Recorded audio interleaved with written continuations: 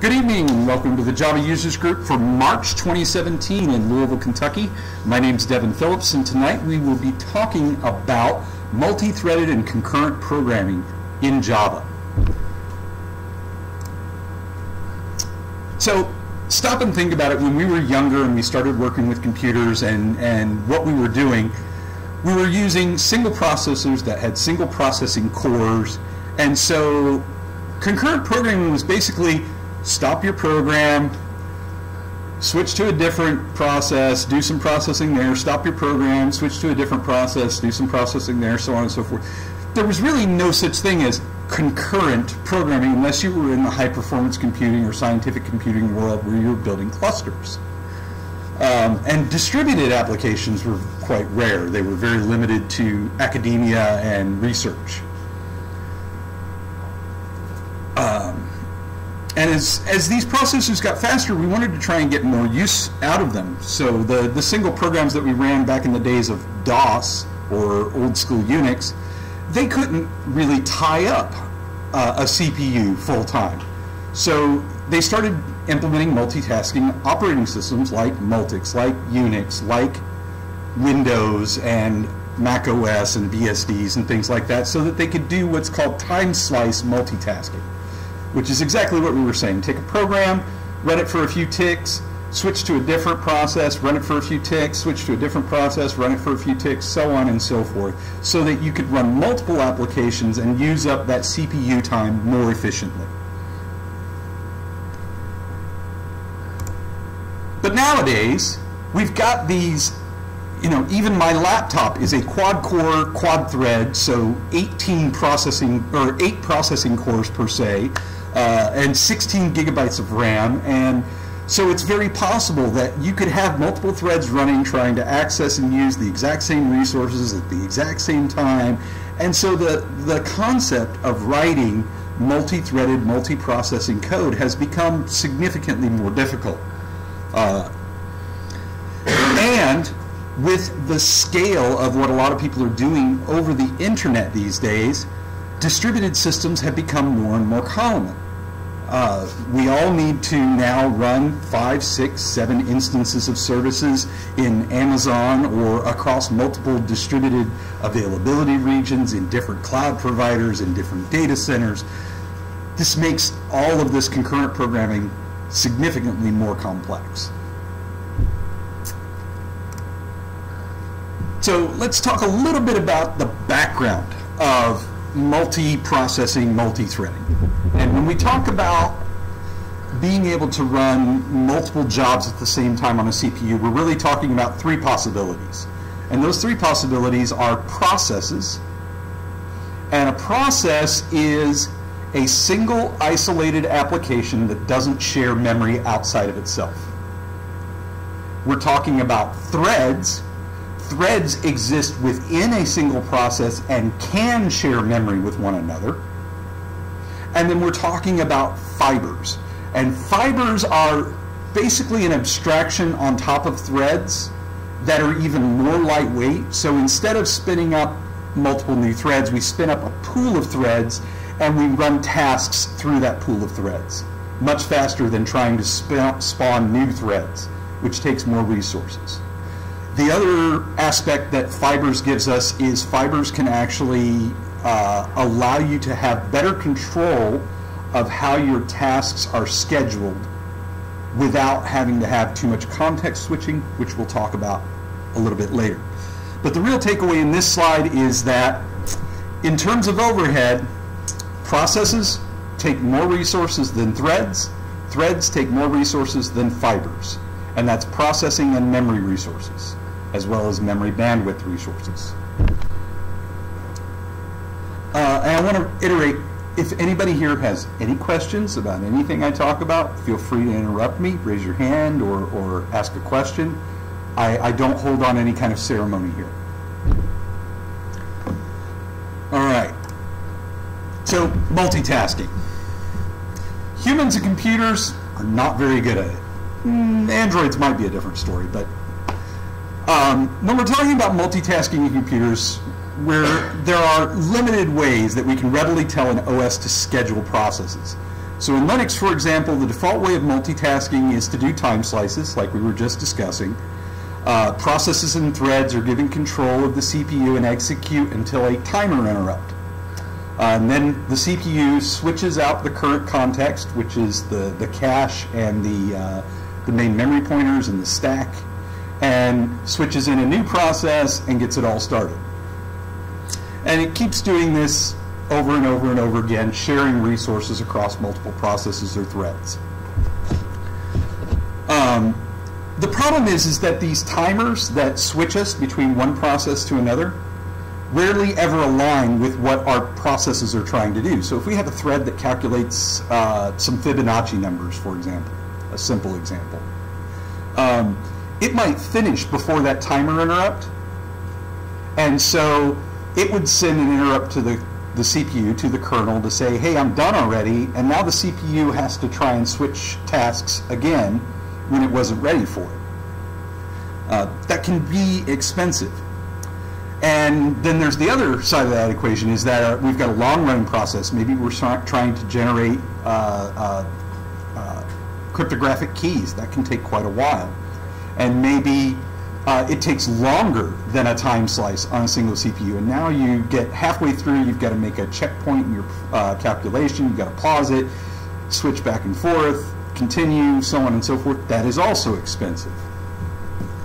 So a good way to think about this, and I tried to come up with a good analogy, is you're working on an expense report, right? And your boss comes along and says, okay, stop that and work on this. How long does it take you to switch tasks? You know, you're working on your expense report, you got a stack of receipts, a spreadsheet, and maybe your phone's out looking at your Uber expenses and airline reservations, things like that, and you're putting this all together. Now you've got to put all of that away and make sure it's in the right order so you don't count the same expense twice and put that in a file folder. Then you've got to get out this other work that you want to work on. Maybe it's a completely different set of spreadsheets or a time report or something like that.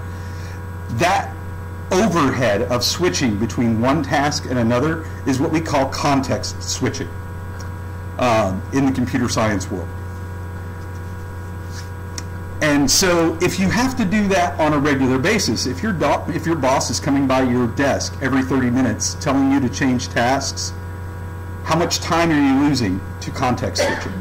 How much resources are you losing to context switching? Possibly quite a bit, right? Yeah? Everybody agree with that assessment?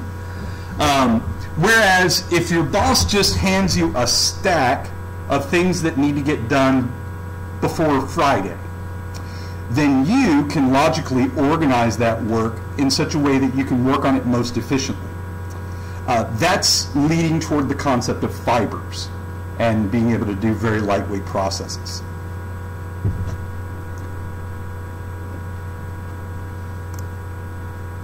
How many of you have ever seen a diagram like this of CPU memory architecture? Yeah? Yeah? Okay, so you've got a processor core, and this is obviously a dual-core system, and this is an Intel architecture diagram, but we'll talk a little bit about some others. And in Intel architecture, you would have an L1 cache that it consists of an instruction cache and a data cache. You have an L2 cache that is per core, and then you have an L3 cache that may be shared across multiple cores, and then you've got a memory controller that connects you to main memory.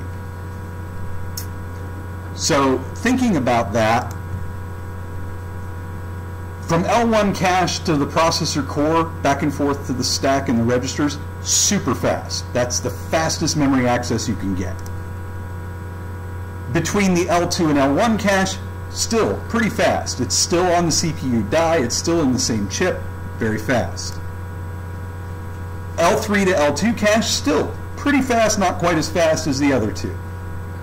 But the problem comes in is that between main memory and the L3 cache, that is actually relatively slow and has limited bandwidth. So the more cores you have, the more hyperthreads you have, the more stressed that limited resource becomes. And let's look at this in terms of different architectures. Let me see if I can get that little thing in the bottom to disappear. But if we're talking about an Intel Xeon processor, an x86-64 Xeon processor, it has 32K of L1 instruction cache, has 32K of L1 data cache, has 256K of L2 cache, 30 megabytes of L3 cache, one memory controller, and can achieve about 60 gigabytes per second throughput to main memory. That's kind of limited. And if you're trying to switch contexts quite a bit, where you have to move data back and forth between the caches and main memory, then you can saturate that pretty quickly, especially if you're processing a lot of streaming data. But Intel isn't the only architecture out there, right?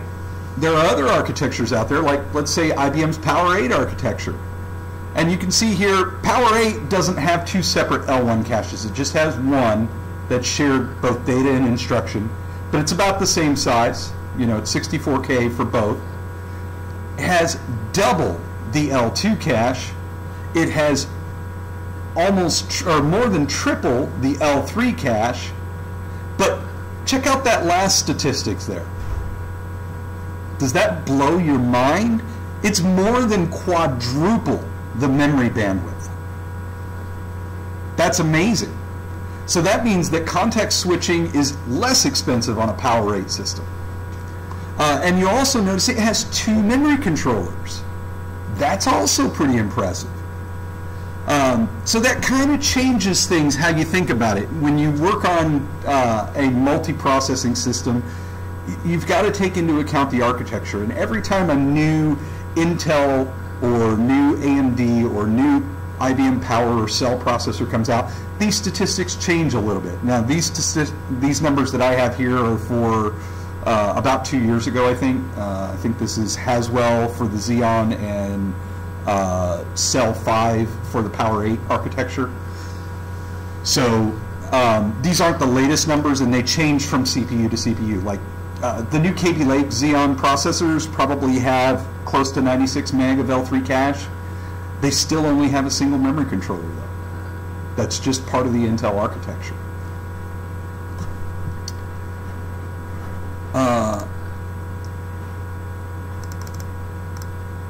So something else to keep in mind is shared memory state.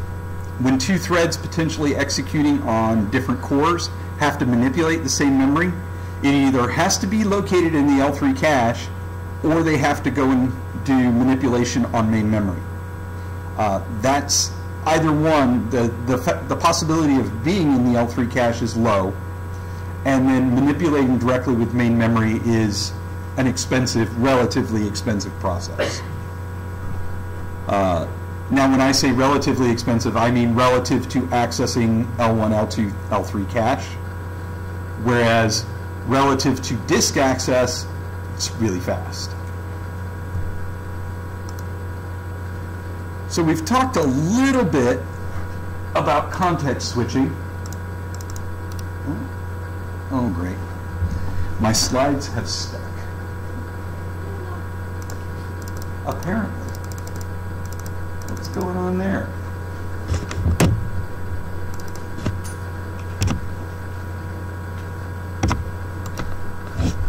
Oh, man. That's really annoying. There we go. Hold on. We're in the wrong place. All right.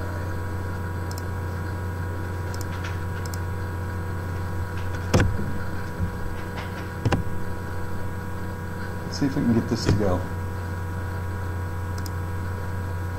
I love it when things go wrong.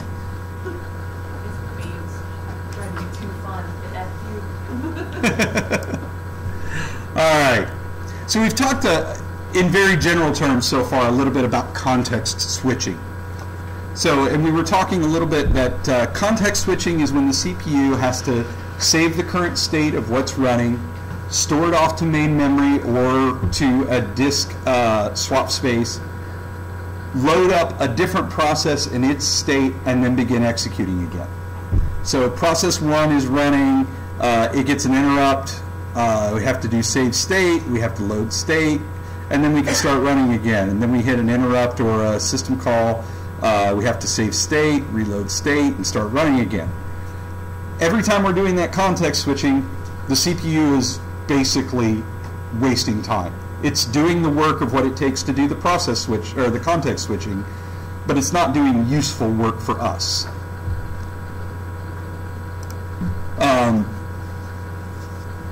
So the CPU sits idle a lot while single processes are waiting for things like user input or I/O operations or new work to be added to the processing queue.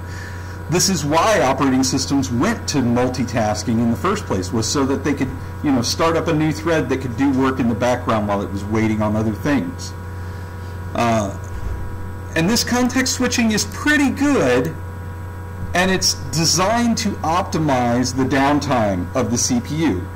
But it has limitations. The CPU and its firmware and its capabilities don't truly understand your programs. They do try to do things like cache prefetching, where they guess what data you're going to need, and it tries to keep it loaded in those nearline caches, L1, L2, L3. But without truly understanding your program, it's just making a really general guess. It's a heuristic, it's a very simple algorithm that it uses. And so, depending on how well you write your program, it may or may not be getting the data where you need it. And I kind of liked this Game of Thrones picture because of the just changing faces over and over. I think that worked out well for context switching. So in Java, the way we accomplish being able to run multiple tasks at the same time is using threads. Java in and of itself really isn't capable of multiprocessing. It is capable of spawning other processes, but it's not capable of coordinating multiple processes within the JVM.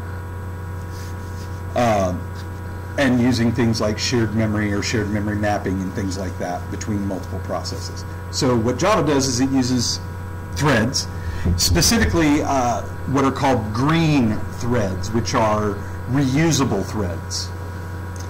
And the software, the APIs that provide this are the thread and runnable types and the executors and executor service types.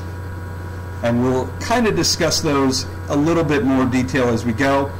A thread is an interface that anybody writing a program can implement, and it will allow it to be executed as a thread. The more specific interface, runnable, is designed to be used in a task-style API where you can submit multiple runnables to a queue to be executed by a task scheduler.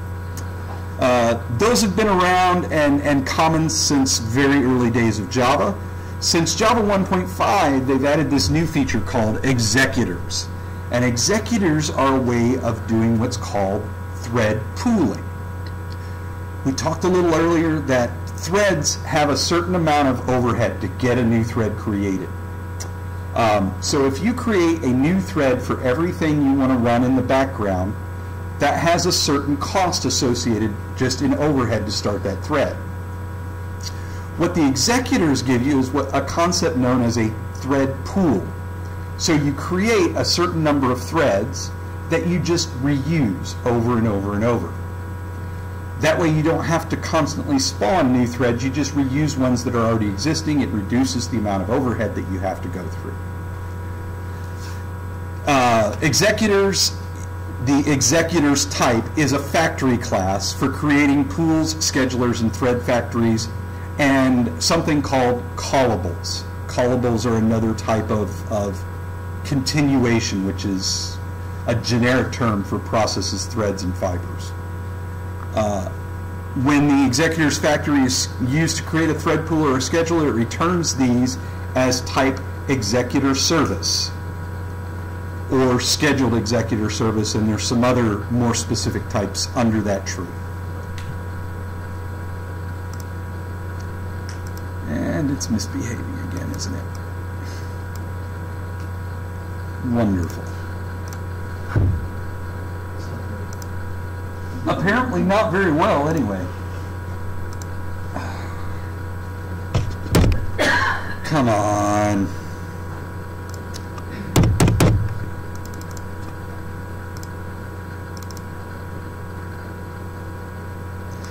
It's that animation. It's killing it.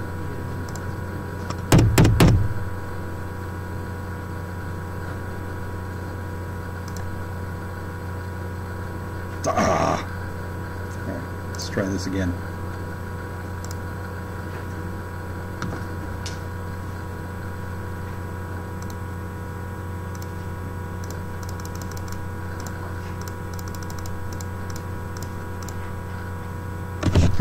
So, simple threading in Java is accomplished by,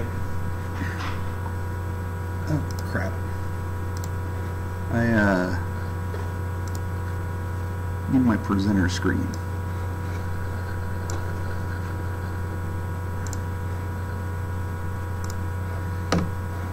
There we go. Simple threading in Java, as we discussed, is done by implementing the thread or the runnable interface in Java.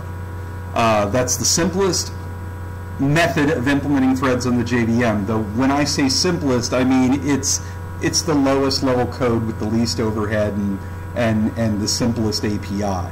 But there are newer, more complex APIs that make it easier on you as a programmer, that are easier for you to work with than writing your own implementations of thread or runnable. Threads are started or submitted, and at which point they become a separate continuation to be scheduled by the kernel.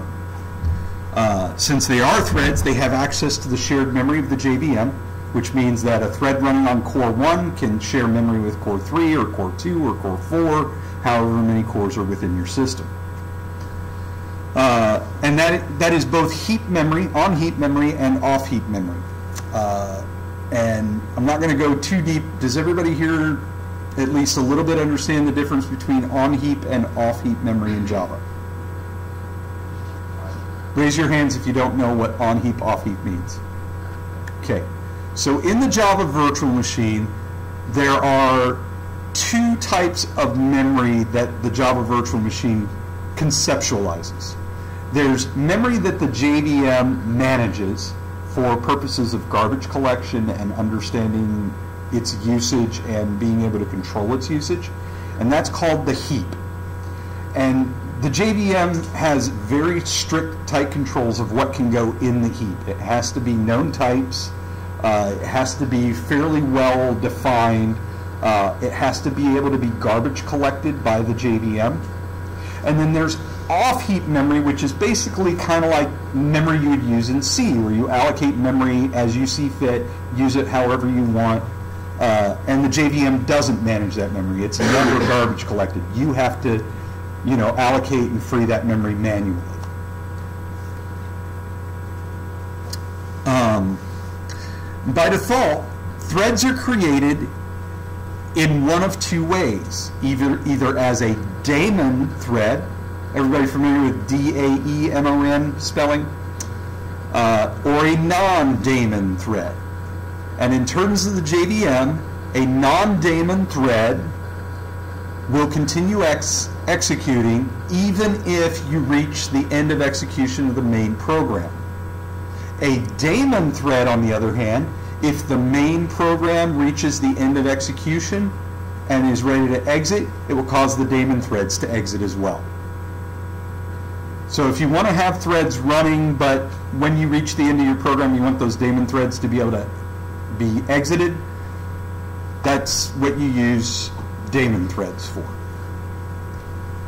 Non-daemon threads will keep your program running regardless. And this is all based on a concept known as a thread monitor. By default, your initial thread, like your main method, it holds the thread monitor for the entire application. But by using certain programming techniques, you can have threads that are nested and assign their monitor to just their parent thread or to the top level thread. Depends on how you write your code. And it hung again. I think it's got to be my recording software at this point. Does not like it.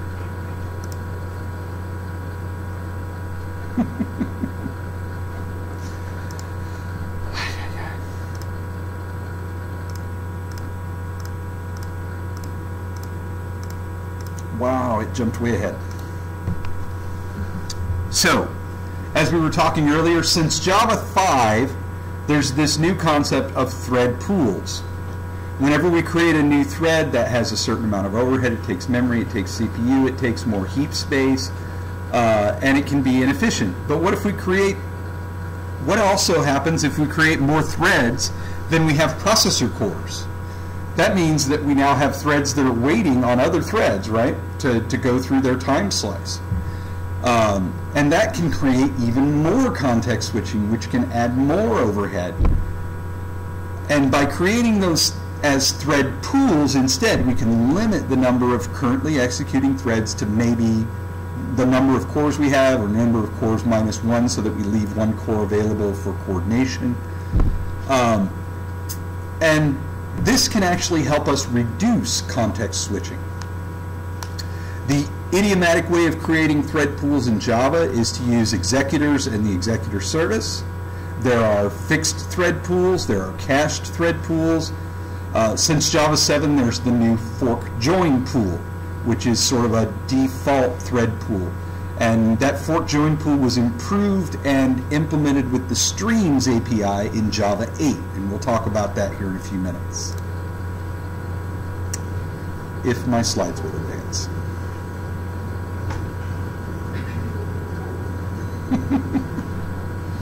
I just can't win tonight, can I? I love technology. So here are some of the method signatures for the executors class. As you can see here, we've got new fixed thread pool where we specify size, new cached thread pool.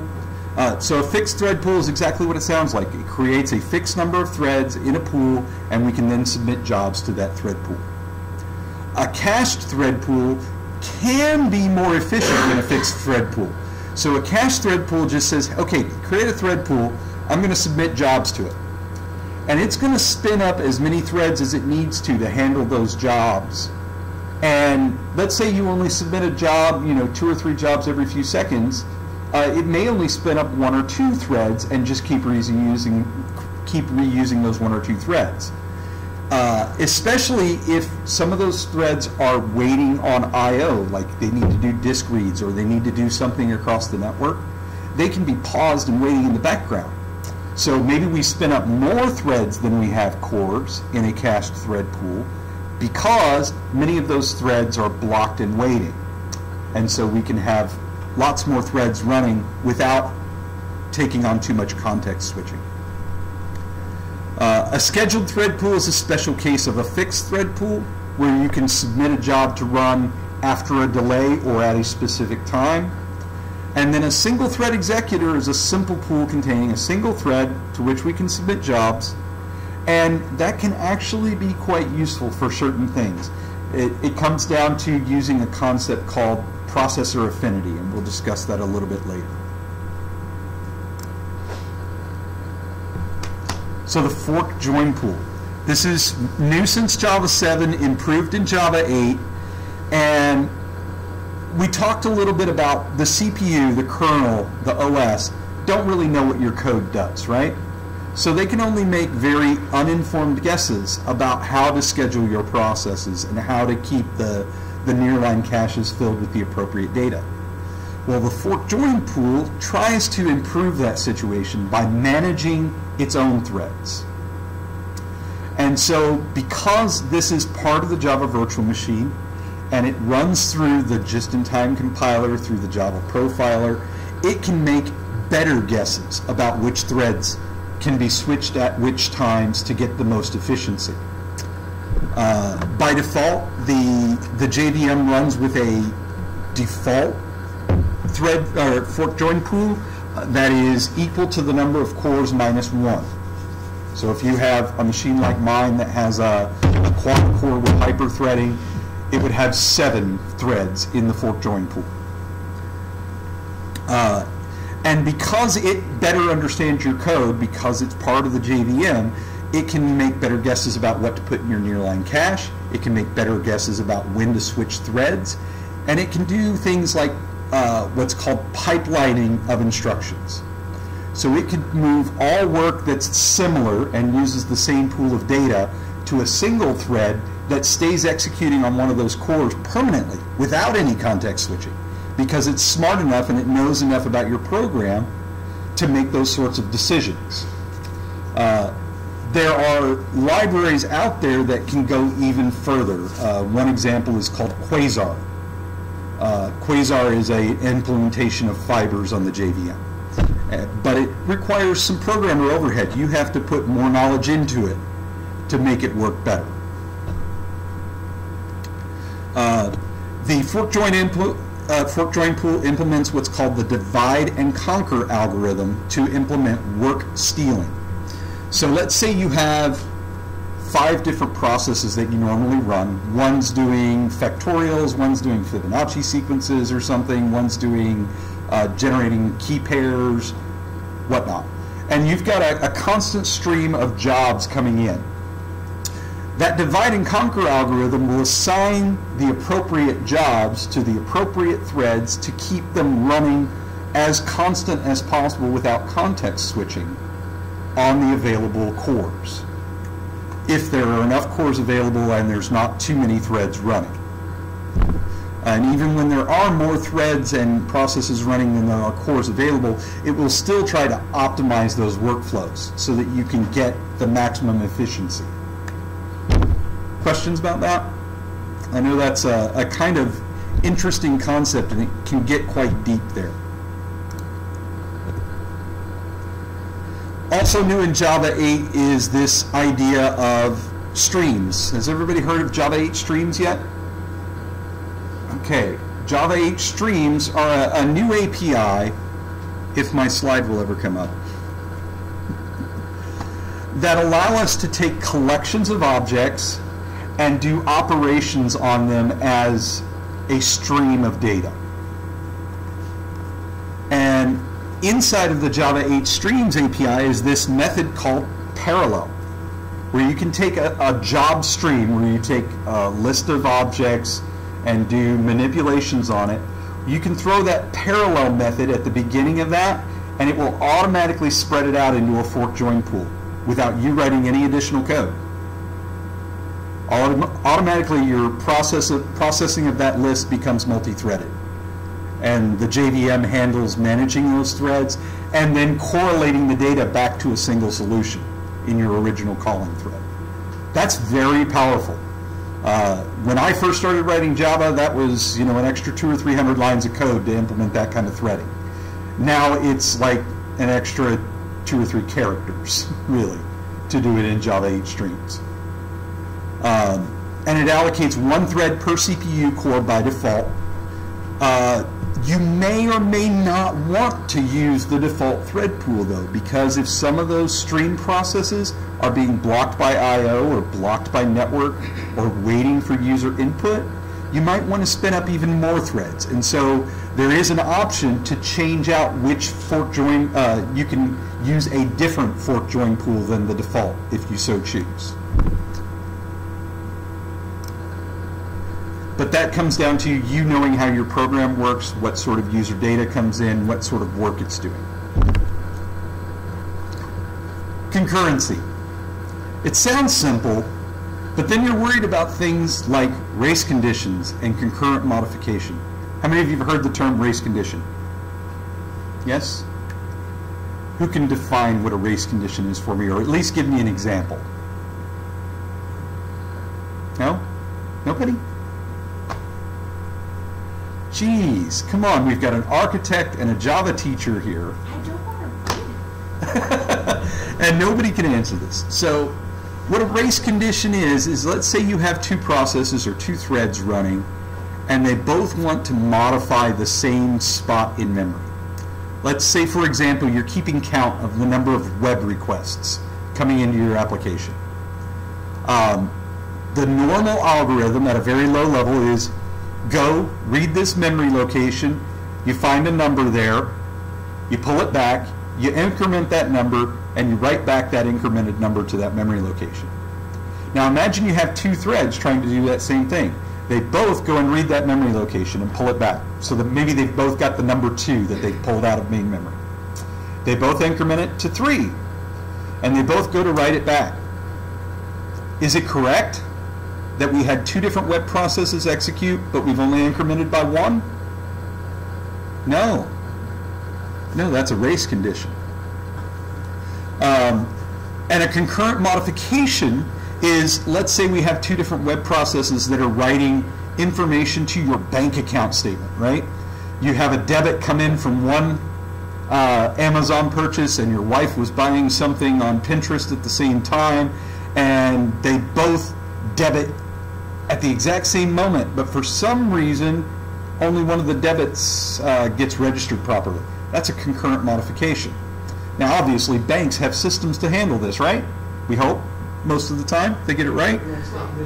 Yeah, they want to stay in business. So or worst case scenario, you know, say they're doing the direct deposits, and you know, your wife's direct deposit and your direct deposit both come in at midnight at the same time, and oh wait, only one of them got credited? That's no good. You know, that would be awful as well.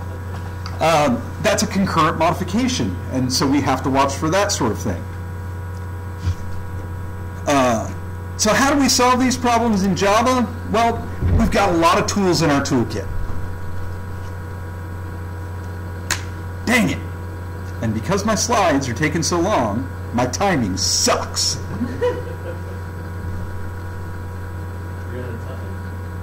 No. It's just a lot of tools in my toolkit. I wanted that picture to show up. And that's too bad, because it's really fun. So in Java, we have a couple of different tools that we can use to try and prevent race conditions and concurrent modifications. You have the synchronized keyword, which we'll go into detail about in a couple of slides.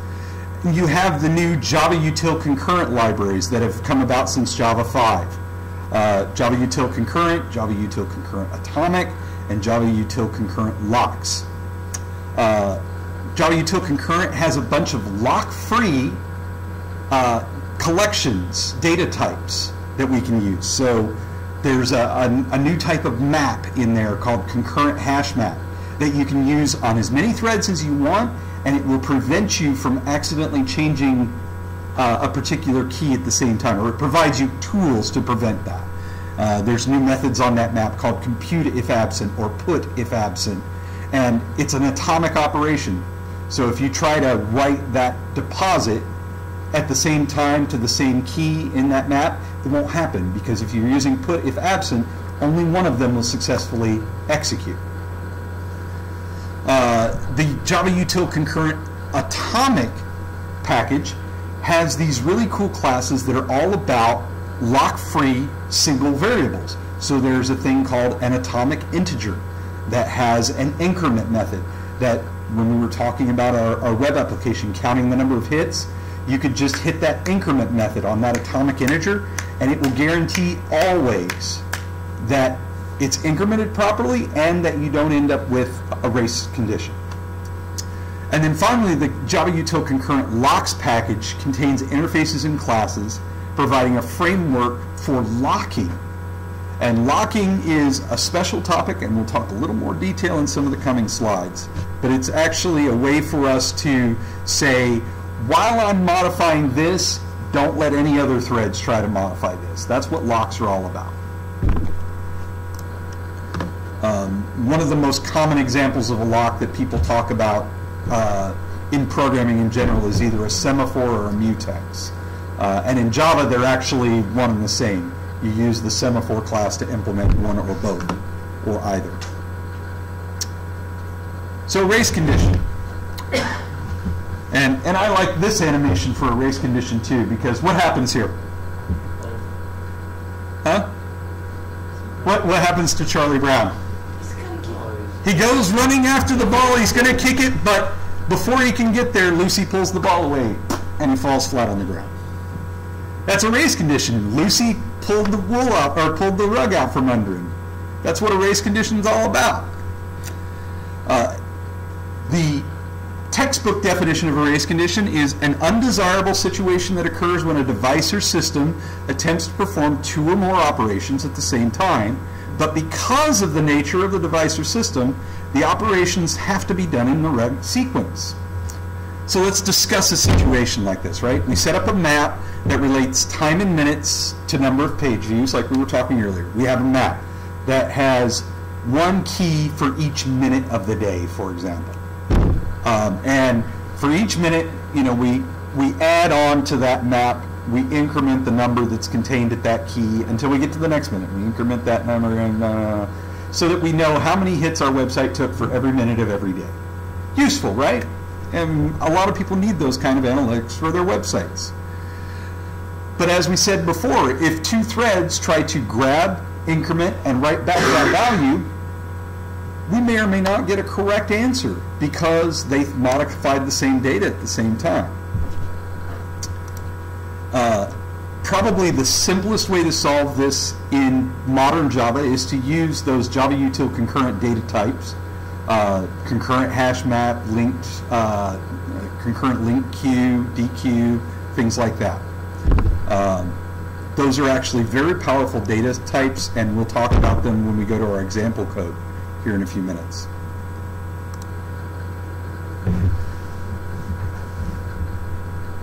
Come on, slides. Now I understand why people use an external machine to do the recording. Yep. I've got to get myself a little HDMI capture card, I guess. So locks. A lock is a mechanism by which we tell our program that it needs to get exclusive access to some sort of resource, whether that's a file or a piece of memory or a network socket, you name it. We want to make sure that only one thread or process is manipulating that resource at any given time. This can involve some sort of blocking mechanism where you say, okay, this thread has grabbed this lock, and when somebody else tries to grab that lock, they get blocked. In other words, they wait until the first thread has released the lock, and then they'll get their lock and continue processing. But this can lead to a bad condition. Let's say this thread grabs our lock and then crashes. Now this thread comes to grab that lock, but the lock is still in effect. That condition is known as a deadlock. It means this guy can never get access to the lock for the resource he wants to manipulate. Now it doesn't necessarily have to be a crash, but that's a good example. And a deadlock can be very difficult to debug, but thankfully, in recent versions of Java, they've given us some really new, nice tools. And we'll talk about those and demonstrate those when we get to our example code. Another way that we can synchronize or manage concurrent data access or concurrent resource access is using the synchronized keyword in Java. You can use the synchronized keyword as a method modifier. So when you're writing, you know, public void calculate blah blah blah, you can put synchronized at the front of that. And by just putting that synchronized keyword at the front of that method, that means it can only ever be run by one thread at a time, that method. That's really simple and very powerful, right? Unfortunately, if your method is too long or too complicated or it has some kind of blocking operation in it, it could tie up that thread for a while and prevent anybody else from accessing it. So we might want something a little more granular, and that's where the synchronized code block comes in. So instead of setting a whole method as synchronized, we can just put synchronized and an object and say a small little code block is synchronized. And that gives us a lot more fine-grained control.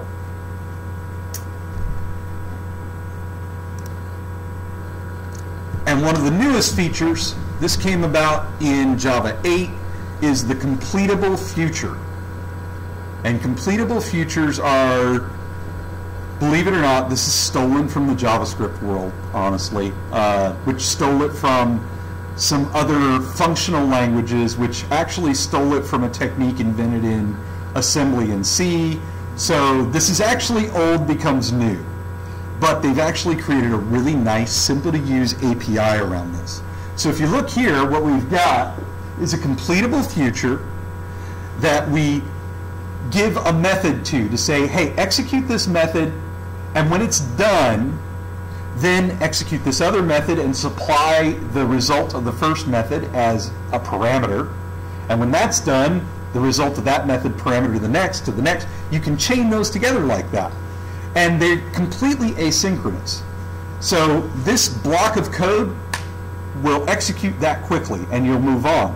But in the background, all of that work will happen on separate threads as they complete each link in the chain.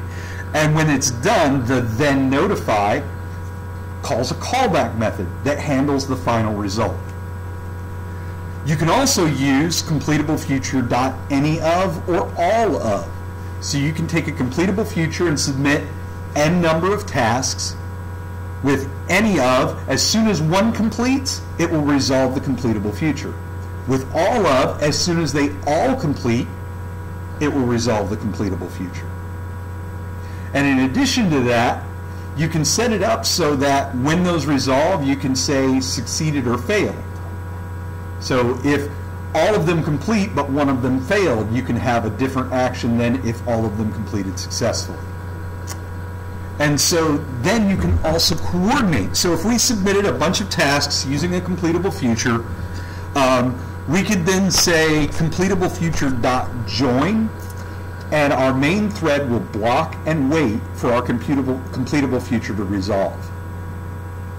So that's a way we can spawn off a bunch of parallel processes to get a bunch of work done, and when it all is finished, then we can resolve in our local thread and send back a response or write to disk or do whatever it is we needed to do with that result. Does that make sense to everybody? In the JavaScript world? The completable future that you should have going is asynchronously, you said? Mm-hmm. So it's just serial, one after another. One of those. So there's many options with completable future. The first example that you see up here, when we see completable future.supply async, then apply, then apply, then apply, then exceptionally, then notify, this would execute serially. Okay. These two, the any of or all of, executes in parallel. And in the JavaScript world and a couple other languages like Scala or others, they call this a promise. Because you're saying, do this work and give me a promise that you'll give me a result later. That's what this is all about. Questions about that? Is that a pretty cool concept, though? I mean, that's really powerful way to compose processes and threads together very easily. And again, this uses the fork join pool that we talked about earlier so that it doesn't just spin up a bunch of threads, use and waste a bunch of resources, causes too much extra context switching.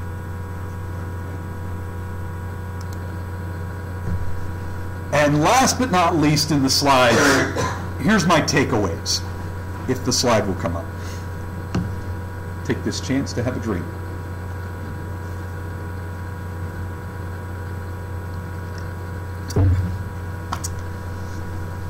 And this is, honestly, the takeaways I have from most things that I try to teach people is keep it as simple as possible. The simpler the code is, the simpler the logic is, the easier it is to debug. Don't try to add complexity until you find a bottleneck or you find a problem that you need to solve beyond what the simple case handles. Profile it and benchmark it. You know, try writing it using parallel threads. Try writing it using completable future. Try writing it using fork join pool, and see which ones run faster, or see which one makes best use of the resources you have. The Java micro benchmark harness (JMH) that was introduced in Java 7 makes this super easy to do. It's only a few lines of code to do a test spike where you can try this stuff out and see how many times you can execute this in X number of seconds. It's really, really powerful to help you profile and understand what's going to give you the best performance. And you always want to try to target this on the hardware you're actually going to deploy on. So if you're deploying to AWS instances, make sure you run your benchmarks on AWS instances that are similar to what your production code is going to run on. Don't run it on your laptop, get your profiling information and say, oh, okay, I'm going to go run it on this Quad Xeon machine now, and expect it to work exactly the same, because it won't. As we talked about, different CPUs have different memory architectures, different caching options, different numbers of memory controllers and memory bandwidth. It can make a huge difference. Understand your needs.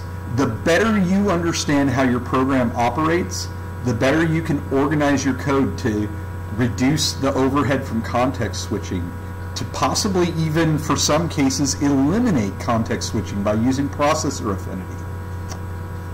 Use the tools that are provided to you. How many of you have ever used Java Visual VM, JVisual VM? Comes with the Java virtual machine. It's on your machine, I can almost guarantee it.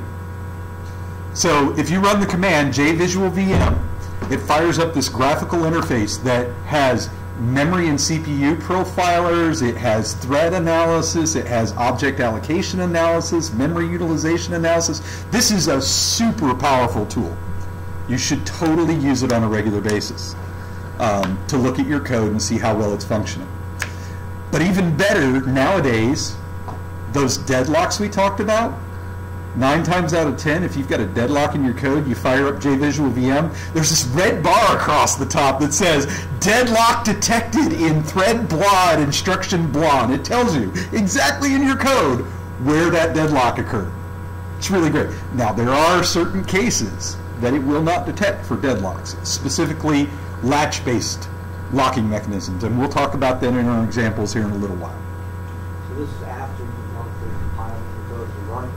Yes, absolutely. And then finally, I cannot emphasize this enough because I see it way too often. Do not reinvent the wheel. If there is already a tool that does this, probably, especially if it's something that's in the Java standard APIs, there have been hundreds of people that are probably smarter than most of us that have really vetted, tested, and debugged this thing. Use the tools that they provide you. Don't reinvent the wheel. That also goes for a lot of open source projects like Google's Guava or Juice or Spring Framework or Akka or Play or Vertex. They have a lot of really smart people working on that code, and if you find an actual problem, which is entirely possible, go and help them fix it in their code. That way everybody benefits. That is the end of my slides. So what we're going to do next is we're actually going to start looking at some code. Which means I can now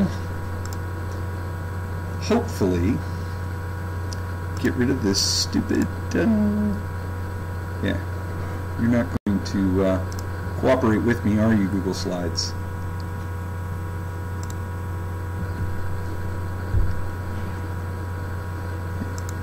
Come on, close, close, close.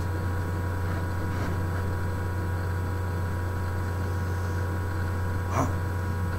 I did not realize that this video recording software would take up so much resources. It's really dogging down my machine pretty bad.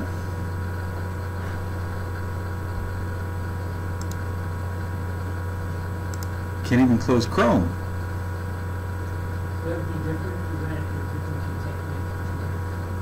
No, a container wouldn't change the fact that it's trying to use a bunch of CPU, but what you could do in a container is you could set limits on the memory and CPU utilization. But I could actually do that using ulimits or process nice in Linux anyway. Not really, no.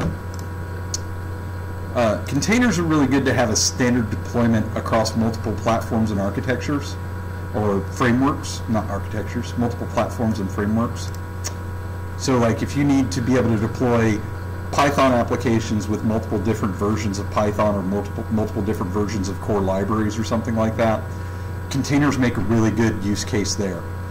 With Java, containers, if you're just doing Java, containers really don't make a whole lot of sense because the JVM in and of itself is a container. It's already very isolated. And you can already set a lot of those same process and memory and CPU limitations on the JVM itself. So Docker really doesn't gain you much in a purely Java environment.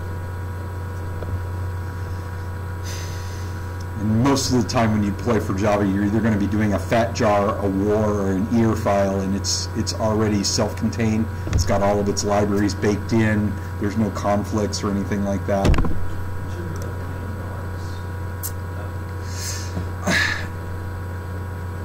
I find it kind of difficult to approach. I've played around with it. I've attended a couple of sessions on it, and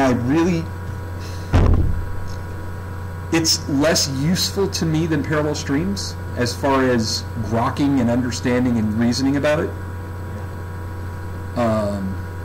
That said, I know a lot of people swear by it, and there are certain features that I can appreciate, like back pressure. Being able to implement back pressure is very important in a high throughput environment. But let's try and kind of stay away from that topic, because that's pretty deep, getting into back pressure and trying to explain that. All right. You know, guys, I think I'm just going to pause the video recording